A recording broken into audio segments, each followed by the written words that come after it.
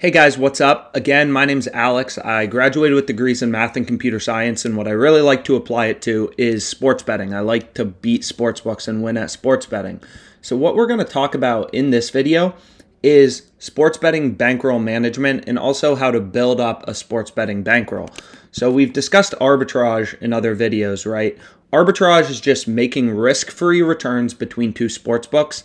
You know, over 39 points, under 39 points in the Titans versus Colts game. You can get minus 278 on the over on BetMGM. You can get plus 320 on TwinSpires or Unibet on the under 39 points. You can lock in a risk-free 2.65%, right? That is a great way to get into sports betting and start to build your sports betting bankroll. But once you venture into positive expected value betting, a form of betting that actually has risk, a common question people have is, okay, how much should I be betting on each opportunity? So there are a couple ways that people think about sports betting bankroll management, but the most common way, the most popular way is the Kelly Criterion. So what we can do actually is if I go to my positive EV settings in OddsJam, I can enter my Kelly calculator settings. So all you need to enter to use the Kelly calculator is keep the multiplier at 1 to start, is you just need to enter your bankroll. So let's say my sports betting bankroll starts out at, I don't know, whatever, $400. And you just hit save changes. That would be a very low bankroll to get into sports betting. But let's say that, that's what you have available. That's what you're willing to lose and put into sports betting to give profitable sports betting a shot. So you would put in $400 here, and then we could go back to the positive expected value page. Is what the Kelly Criterion calculator takes into account is how profitable a bet is, right? So the Kelly calculator takes into account how profitable a bet is when it tells you how much to bet.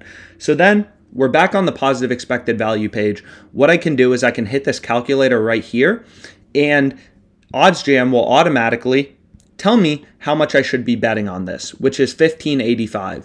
According to my bankroll, according to the Kelly calculator, I should be risking 3.96% of my sports betting bankroll on this wager, which is $15.85, right? So if we went to Fanduel, I could place $15.85 on this specific bet, and boom, we place that bet, in line with what the Kelly Criterion would tell us to do. So what the whole goal of the Kelly, calculator is, what the whole goal is, it takes into account how profitable a bet is.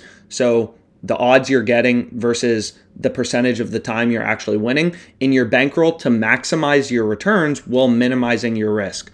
Obviously, it's very hard to make money sports betting if you're only betting $1 at a time. So if your bankroll is, let's say, $10,000, so if we go back to my positive expected value settings, and we go here and we put in, whatever, let's say my bankroll starts out at 10,000 or even 15,000, and we go back to the plus EV page, we click on this calculator. This bet is good, right? Pinnacle is only giving you plus 201 on Mariners minus 1.5. You can get plus 245 on Fanduel, right? The sharpest bookmaker in the world is only giving you plus 201 on Mariners minus 1.5. You can get plus 245. This is clearly a good betting opportunity. It's something that we want action on. So we can actually scroll down, right? You can see, where is it? Mariners minus 1.5. It's plus 220 on every other book, plus 200 on Caesars. We're getting great value on Fanduel. You're getting plus 245. So the question is, how much should we be betting?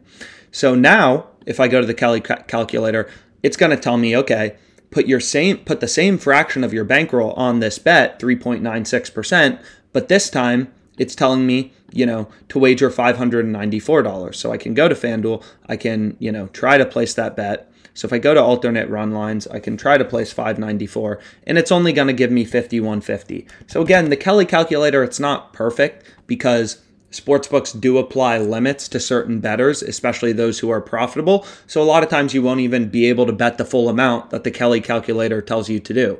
A lot of times your bankroll will be too big, so you should just place the bet for as much money as you can get.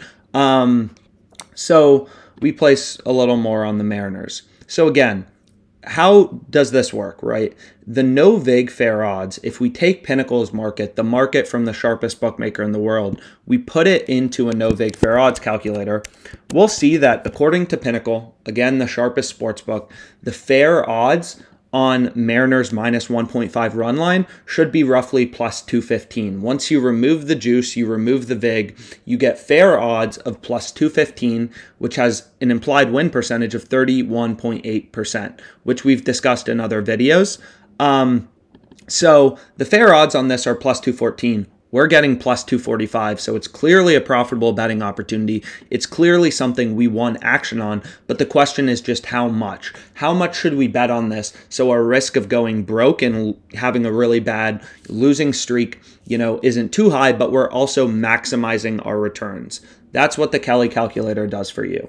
So again, we see it'll tell me how much to bet for specific opportunities if I just click on this calculator. It will take into account how profitable the bet is. So if we scroll down, right, this bet's only profitable by 2%.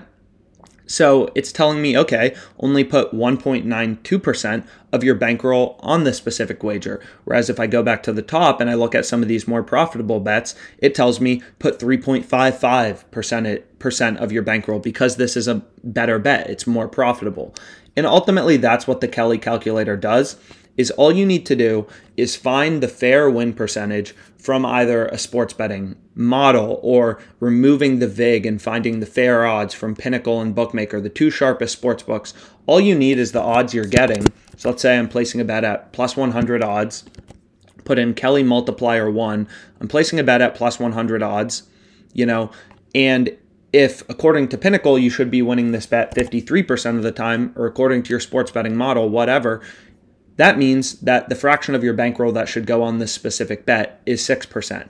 Now, if you're only winning it 52% of the time, you should be placing 4% of your bankroll on this bet. If you're winning this bet 56% of the time, you should be placing 12% of your bankroll on this specific wager, right? If you're only winning 50% of the time, that would be fair odds. You would be breaking even. You don't want to place any money on this bet. It's not a good bet. It's a fair bet. And then, of course, if you're only winning this bet 40% of the time, you're losing money. You don't want to put anything on this bet, right? The Kelly calculator will spit out a negative number, and if you're getting a negative number, you definitely don't want to place the bet. So, again, that's the Kelly calculator. That's how you manage a sports betting bankroll. Arbitrage is how you can grow your sports betting bankroll in a risk-free way.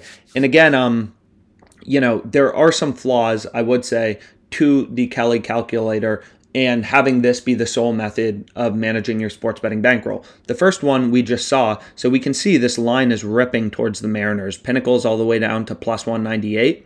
So this plus 245 is a direct arb to Pinnacle. Like, this is something we clearly want action on. The sharpest bookmaker is only giving you plus 198. We can get plus 245, which is a direct arb to Pinnacle, which has athletics plus 1.5 minus 243. Definitely a bet we want action on. The expected value of this bet to the zero vig line from Pinnacle is 10.89%, right? The very profitable bet. But the thing is like, if my bankroll is $15,000, I'm not going to be able to, on my account at least, on my heavily limited Fanduel account, I'm not going to be able to bet $666.31. It's not going to happen. So that's one of the main flaws of using the Kelly Criterion to manage your sports betting bankrolls. A lot of times you're not even going to be able to bet as much as the calculator is telling you to bet. So what a lot of people do is they use the Kelly calculator as a basis of managing their sports betting bankroll and how much they should be wagering on specific, bets, and then they just tailor it down. So like, for example, maybe, you place $500 on this. You're betting in increments of $250, so you're betting $250, $500, $750, $1,000, and whatever the Kelly Criterion is closest to is the amount you place, right? It looks a little strange to go onto a book and bet $666.31. That sports book will probably think that you're smart and you're using a Kelly Criterion calculator, or you are arbitrage betting, right? Because you're using weird numbers that aren't rounded. So what most people would do in this case is like, just bet like $700 or bet $650. Bet something that's a little less sketchy, or just round down to standard bet sizes, right? Like $500, $750, $1,000. So the last thing I will say is like, this is kind of what we're talking about here. Like, if we're getting plus 150 odds and we're staking $100, our profit if we win, and therefore the expected value of the bet, varies based on our win percentage. And this win percentage can come from the no vig fair odds at Pinnacle Sportsbook or Bookmaker Sportsbook, from your own sports betting model, whatever. This is what you believe the true win percentage for your bet is, and you're getting plus 150 odds on every bet. So obviously, if we're winning a bet 50% of the time at plus 150 odds, our expected value is going to be 150. So our profit if we win times 50% minus $100, our stake, times the amount of time we're losing, which will be 50%. So the expected value of this bet, for every $100 I'm betting, I'm getting an expected return. My edge is 25%. That's very high. That's not necessarily realistic, but that would be a very profitable bet. So if you were able to find an opportunity that was that good, you would want to bet more money on it than something that, let's say has a win percentage of 42.5% and only has an expected edge or mathematical profit margin of 6.25%. So again, the general basis of the Kelly Criterion is depending on the implied win percentage of the bet and the expected value of your wager. In other words, how profitable your wager is, you should be tailoring your bet sizes.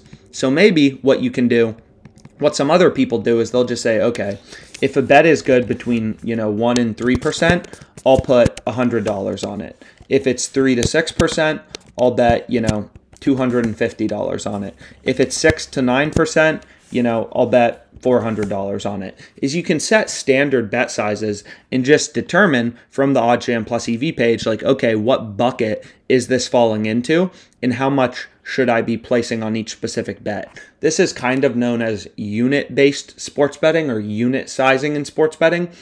And it's just having a standard bet size, let's say, $100 is 1 unit, and then tailoring how much you're betting based on how profitable the bet is. So I'd be betting 2.5 units if a bet is profitable by 3.6%. I'd be betting 4 units if the bet is profitable by 6 to 9%. And that's a great way to manage your money in sports betting, right? Is like, you want to place more on bets that are more profitable. So this bet would probably fall into your highest category, plus 245 versus plus 198 on Pinnacle. And you'd want to place your highest tier wager on this specific bet. But something like this, this plus 104, that's profitable by 2%, that shouldn't necessarily fall into your highest tier bucket. Maybe you even have one that's like, less than 1 per, this would fall into the $100 unit size. So again, the purpose of this video was to help you better manage your money, better manage your sports betting bankroll.